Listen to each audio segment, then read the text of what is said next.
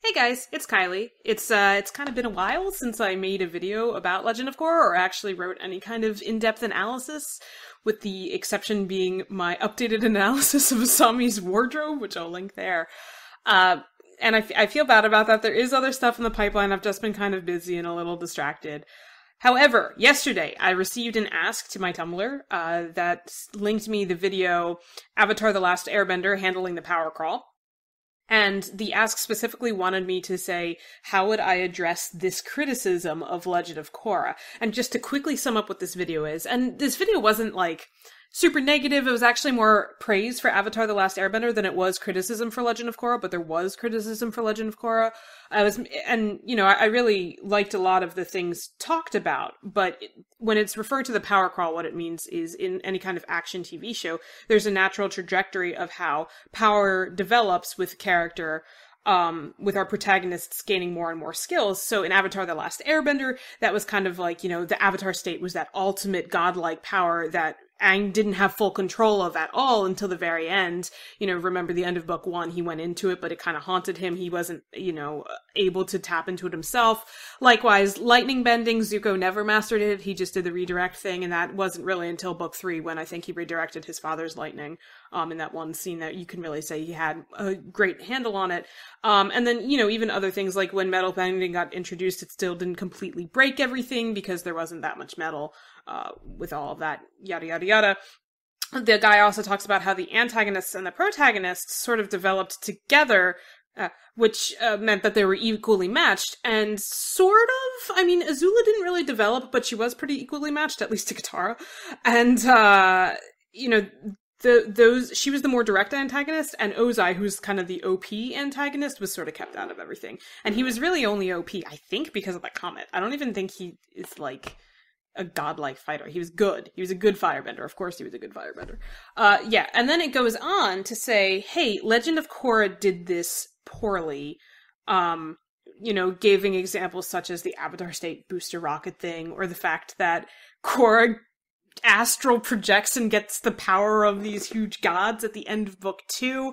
When she started out the series, all she was doing, she just lacked airbending, so she was super, super powerful from the beginning. Or like lightning bending, Mako always had control of it, but he only used it a couple of times to like defeat Minghua or to defeat Amon because he got that stupid breath in. So anyway, I think that's like a valid point. But I was starting to type out what my response to that kind of criticism is, because to me it's sort of missing the forest for the trees in terms of what Legend of Korra does. However, as I got a little further typing it, it just was snowballing, and I thought a video might be easier, which is good, because it means I actually have notes for what I'm talking about, and that is a sight not often seen, or at least a scene not often cited. So, off the bat, I do want to say, and I think I've talked about this before, that as an art form, as a piece of writing, in terms of like a hero's journey or just a set show, Avatar: The Last Airbender is better constructed. It had a solid arc that they had already planned out. It had a very set trajectory. I think things took form more and more as they got into the writer's room. The way Zuko's redemption arc would take place, probably definitely the trajectory that Azula was on. I'm not sure they ever would have foreseen her being like that tragic downfall where you're like, oh wow, this is, maybe they originally intended her to be more of like we're gonna take her down and it will be a fist pumping moment, whatever. And obviously other things developed along the way too. But it was pretty set and pretty tight. It was the story of Aang mastering the elements, and then X time is when he had to defeat the Fire Lord. And it's a very external journey. It's why, we've got Katara as the narrator. It follows the trajectory of the hero's monomyth pretty intimately, although his mentor, Monk Gyatso, I guess, died sort of before things, and there's interesting subversions in there too, especially with like how Zuko's arc sort of winds into it. And I've always felt that it's a better constructed show. Korra is spotty, really spotty. Book two is in some ways like a dumpster fire, but it's a beautiful dumpster fire, and I find it fascinating to break down, and it's actually one of my favorite seasons to deconstruct. Actually, I'm gonna link book 2, Deliberately Deconstructed by Becca Torrio, which is this fantastic breakdown of, like, how sort of transgressive that season ended up being, because Bright basically took what they wrote and smashed it. However, Legend of Korra, I wouldn't call an external journey at all. Like, Korra does have a spiritual development, but it's more internal. It's more a journey of self-discovery. It's of finding her place in the world, where all she wanted to do was, like, be the Avatar. She was overeager, right? All that stuff. And she was overeager in her world telling her, we don't want you. So she went through a whole lot of shit and a whole lot of brutalization when you get down to it. And she ended up sort of, you know, it was through her own healing arc and her internal journey that she found a way that she could settle into this world and feel like herself, and what that meant for her, and what that balance was for how she was able to be. And that's why book 4, Korra, especially in those final few episodes after she talks to Zahir, the, like, way her mind is, and she's still super proactive and super, like, I'm gonna dive in front of this beam, but she's, like, at peace. You can tell. And she's kind of settled down, and I think that's the meaning of it. So the power level, in my opinion, to Legend of Korra is completely secondary. You know, there's fighting to support it, but Korra's mission was never anything external. It was never mastering this and becoming the best Avatar she's meant to be. And what's actually funny is that in this video, handling the power crawl, the presenter says, quote, "None of this power level shit means anything if your characters suck or the conflict is contrived." So, like, yes, characters are the heart of it. And then they even go on to compare, like, who cares that Aang's shooting out beams of light from his face when you've got, like, the last Agni Kai going on at the same time with Azula and Zuko. And that fight had so many more stakes because of the, like, personal element of it between them. So with Korra, the fighting doesn't really mean shit. It's about where her headspace is. I actually happen to think book 1 is one of the weakest in regards to this, because it kind of was more focused on when is she going to master airbending, and what is she going to do about this antagonist with this very specific power.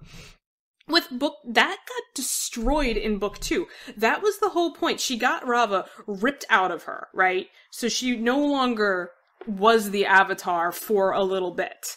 And the whole point was that she was able to connect with herself and find that power inside of herself. It wasn't like this set goal for her to reach. It was just what needed to happen for her to sort of, like, be in touch and connect. Then in book 3, the antagonists they had for her were incredibly powerful. I mean, we had an airbender finally using airbending aggressively, which is the most OP thing possible, because, you know, we saw what he did to the Earth Queen and all of that.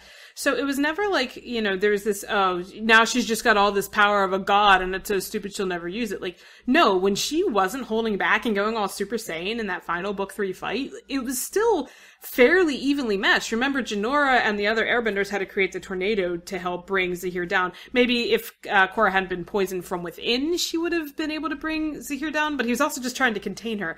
And it was more that the fight was, like, very personal to Korra. She didn't know what they wanted with her. She was really frustrated trying to figure that out. And she, you know, at the same time, she just kind of ripped open this new spiritual age, and she's like, this is the reality of the world I created, but she didn't know really how to do it. So the whole point of book 3 was just like, how do I define myself now that I'm not a bridge between it, now that I don't have 10,000 years of structure in between it and you know, patterns to go back on and past lives to guide me. What is my role? So she kind of thought she found it with rebuilding the Air Nation, and she committed herself to it. And she ended up, you know, again, getting dragged through the ringer just kind of fucking horribly because of these really just random antagonists with this laser focus on her for something she didn't fully understand. So when, you know, you then go into book 4, she's at, like, her lowest point, but it's not just on a physical level, it's also on a philosophical level for her and for her identity. When she runs away and is hiding and, like, I'm not the Avatar, I wouldn't know, you know, I get that a lot, that I look like her, but I wouldn't know what happened to her.